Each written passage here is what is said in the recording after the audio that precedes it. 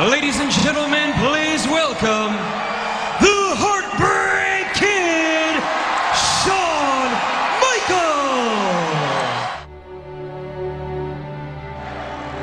I know you're just as disappointed, more so than anyone else, that you are not defending the championship against whomever would have been stacked up against you.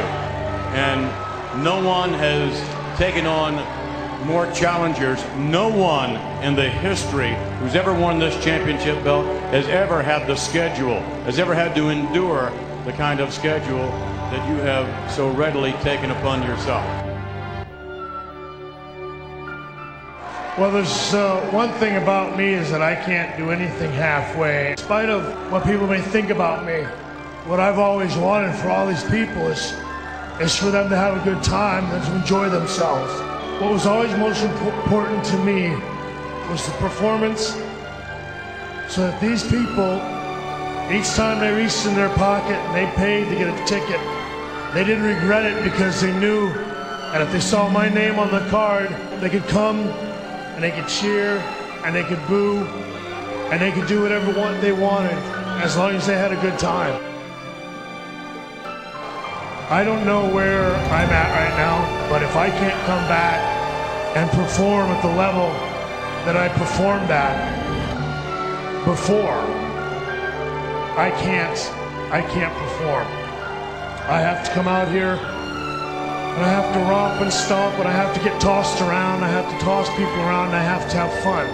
And unfortunately, all I've got right now for you is a lot of sorrow, a lot of tears, and a lot of emotion. What I'm gonna do is go back home and see what's left for me, whether it be in this ring, whether it be out of this ring. I know that over the last several months, I've lost a lot of things, and one of them has been my smile.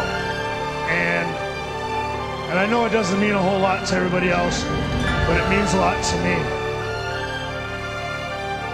To Rebecca, Cheyenne, and Cameron, babies, daddy's coming home.